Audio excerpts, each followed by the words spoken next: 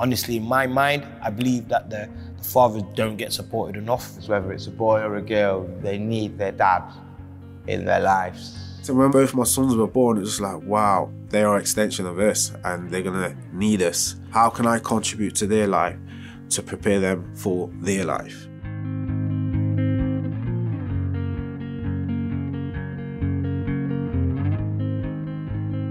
I've got my son living with me at the moment, full time. My other two boys, they're with the mom. I don't even know where they are at the moment. It's a bit upsetting and worrying. You know what I mean? I don't want to let my other people know that I'm dad. So give me a sec, I know if you'll stop the call.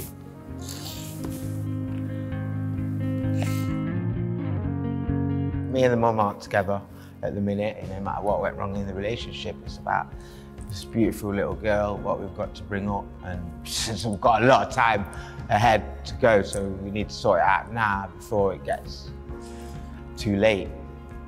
I don't remember parents playing as much as with us as I do with myself playing with my kids or whatever it is. Now you see our living room and it's just full of toys and all this, and I'll just keep thinking back. I'm pretty sure my parents would have gone mad if they had even one toy left downstairs. It's like, no, back in your room. I'm just trying to break the generational curses that we suffered from. Detachment, lack of love.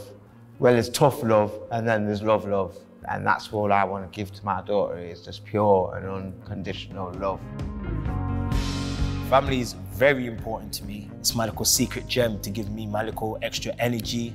I go and look for my nieces and nephews, I go and look for my son, and literally just picks me right back up. I love to see the happiness and the joys on their face when they wake up every morning, and it's just so innocent, just want to play. We love teaching them where you can cook, clean, iron your clothes, wash your clothes, and survive, really.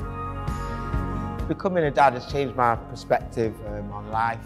I've got something to live for now, a purpose. I'd just say don't put too much pressure on yourself. Obviously you are going to make mistakes. Try not to put yourself down too much. If you do something wrong, then you learn from that. You need to learn how to find a moment to breathe. Try and find some support, friends, family. Learn how to get your feelings out and talk. I say we only get one dance on earth. So it's about how can you leave that legacy and impact with your children for them to carry on that dance for themselves and for their children, hopefully. And then that way, it's one way of making society a better place.